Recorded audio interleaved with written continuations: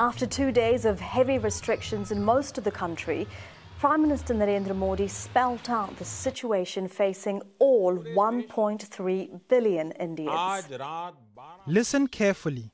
The whole country, from today 12 midnight, the entire country, it will be in a complete lockdown in order to save India, in order to save the citizens of India and to save yourself, save you and your family.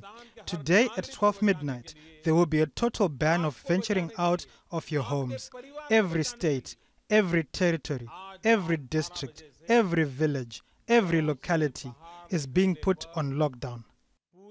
Modi said that was the only way to stop the spread of the virus. But even before the Prime Minister's announcement, police were out enforcing the lockdown around the country. In the capital, New Delhi, police dismantled all the protest sites against the government's citizenship law, including in Shaheen Bagh. People had been gathering there for 100 days to show their opposition to the legislation which fast-tracks citizenship to minorities from 3 neighbouring countries but excludes Muslims. 5 women were sitting there. Nobody else was sitting. They deceived them and damaged the protest site. The people of Shaheen Bagh are very angry because of this. There is the issue of coronavirus. We are supporting the measures, but the women who the police have detained should be released. Police detained 9 people after banning groups of more than 4 people gathering. This is a very dangerous environment because of coronavirus, and some troublemakers are trying to create problems. But we detained them and took actions to clear the protest site. But some people who were out buying groceries say they were attacked by police. We came to buy vegetables at about 5 or 6 o'clock, but police chased us off with batons.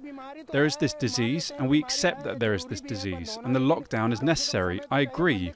But there will be a time when people don't have food to eat. If they don't let us buy vegetables, then how will we eat?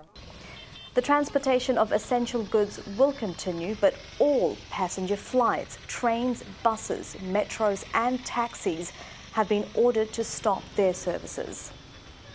Despite Prime Minister Modi saying people will still be allowed to go out to buy essential supplies, people have rushed to grocery stores around the country uncertain of what the next 3 weeks will bring.